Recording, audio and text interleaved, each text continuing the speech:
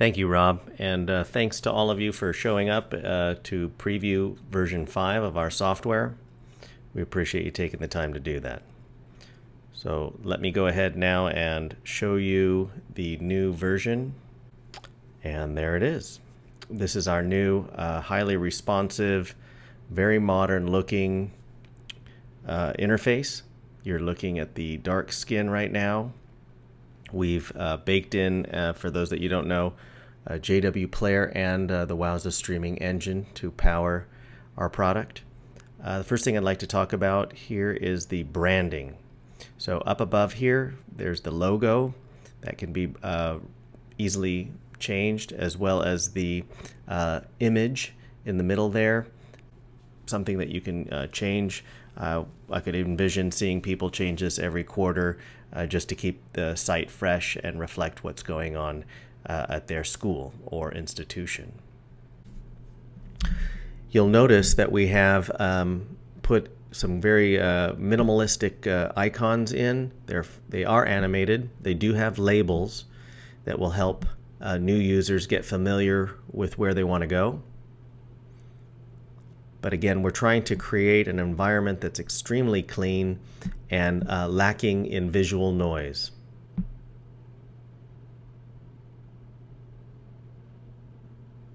We do have a new user information area, allows you to directly jump to some of most used back-end items like content, preferences, and so forth. Another thing that we're doing to create a clean environment is we're now hiding the category section. So it's a drop-down menu. I can see some people are making comments on can this be in the open position, and yes, this is going to be admin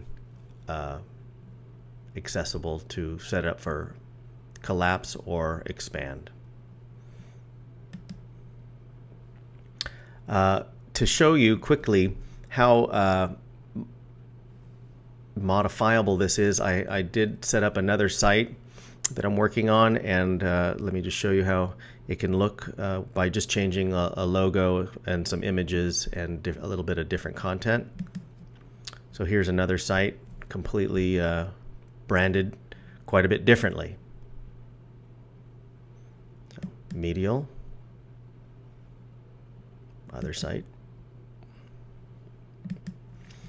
Now if I scroll down a little bit, we have the featured area. Oops. Right here. It does have some abilities that are new. You can, as an admin, you can modify or delete content by just clicking here. We have some new arrows that are animated and minimalistic that allow you to scroll through. And go below that, you have your most recent, most played, and then we have a random content here.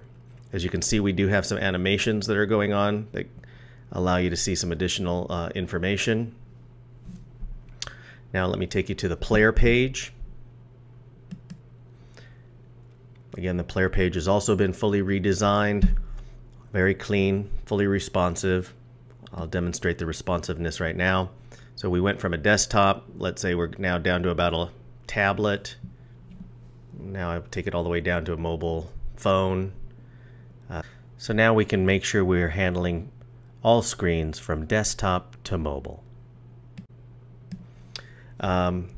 We've taken and cleaned up the sharing. We've put it here so you can share. This URL will take you to a browser tab and open a window there.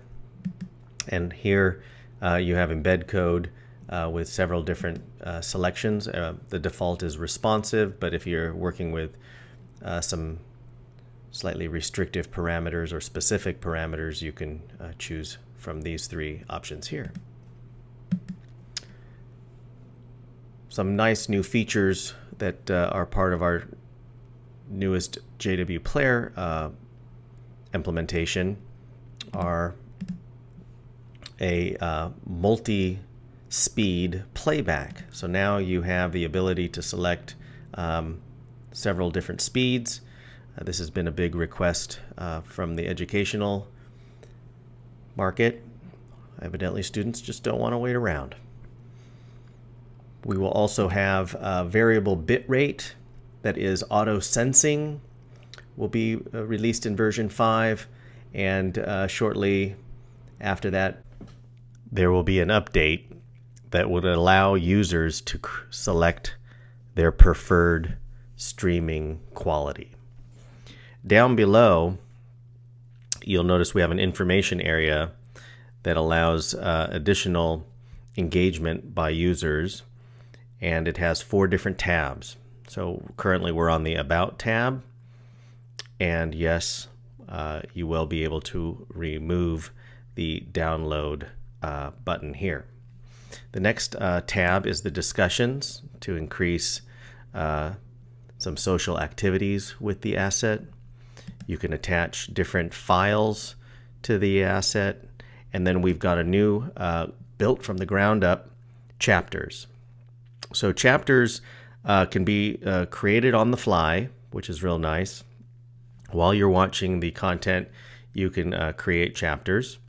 There are 2 different types of chapters. There's public, which is typically used by the creator of the content to mark or break up the video for, let's say, for instance, in an event where you might have multiple speakers, you might want to create a chapter for each speaker.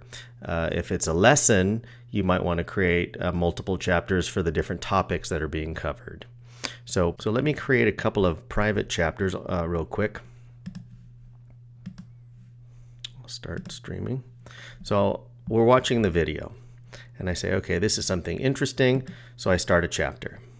And it creates it right down here below. You can easily change the name, and you can add some content down below. Now you say stop, and let's start.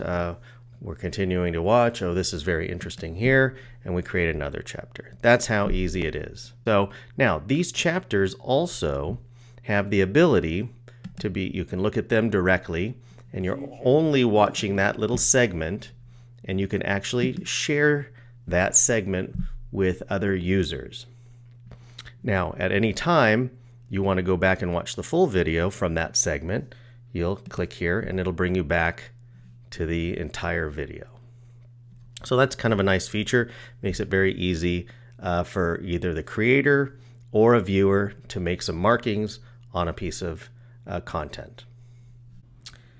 There's just one final portion of the player page, and that would be the additional content from the same category down below. You can either click on the video to open up the player page if you want to look at anything particular down here, or you can actually click here for more from a particular category.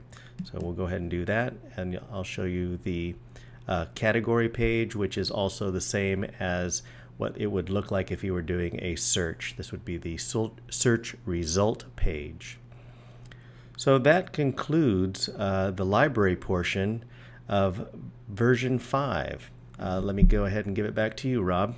One moment.